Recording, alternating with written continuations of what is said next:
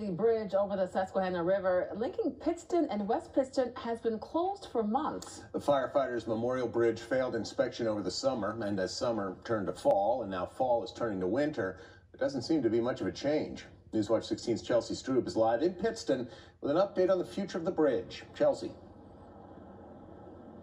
That's right. Good evening, Scott and Lisa. We received a complaint from a driver about the traffic that backs up because this bridge is closed. The mayor of Pittston says that's the evidence he and other leaders need in order to get the funding to fix the bridge.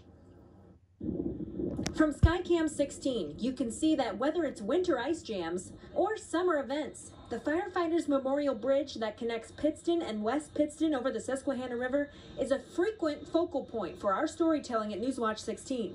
Right now, the bridge is closed after a failed inspection, and all the traffic between the municipalities is forced to cross the Dale J. Cridlow Memorial Bridge, formerly the Fort Jenkins Bridge. And the story being told here now from drivers is filled with frustration. Yeah, there's always been two bridges here, and being consolidated now down to one bridge it's a traffic nightmare, and especially with the winter months coming, I think it's just going to get worse. Pittston Mayor Michael Lombardo says traffic flow over both bridges is what's needed. It doesn't work for the flow into our downtown. It doesn't work for the flow into West Pittston. It doesn't work for the people in Greater Pittston or Greater Wyoming area that are, going back and forth across. It just doesn't work. The mayor of Pittston tells Newswatch 16 getting traffic back on this bridge is a three-way effort between the city of Pittston, West Pittston, and the county. The three are hoping new infrastructure bill money can be used to, at minimum, repair this bridge. But Lombardo also tells Newswatch 16 he's put so much effort into revitalizing Pittston, he doesn't want anything deterring people from coming into his city like a traffic jam. We're going to be very defensive about anything that we feel like is an attack on that condition. The mayor is asking people to have patience when driving between the municipalities. He and other leaders in the area are fighting to keep both bridges open and perhaps expand them.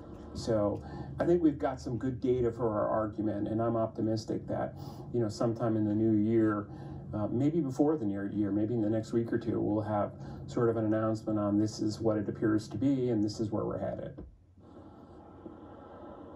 Lombardo tells us this is a good time to be in this position because there are more opportunities right now for the funding, to get the funding for a project like this, even more so than a year ago. He says ideally he would like to expand the bridge to make it easier for pedestrian and bike traffic, but the main goal is to get it open for drivers.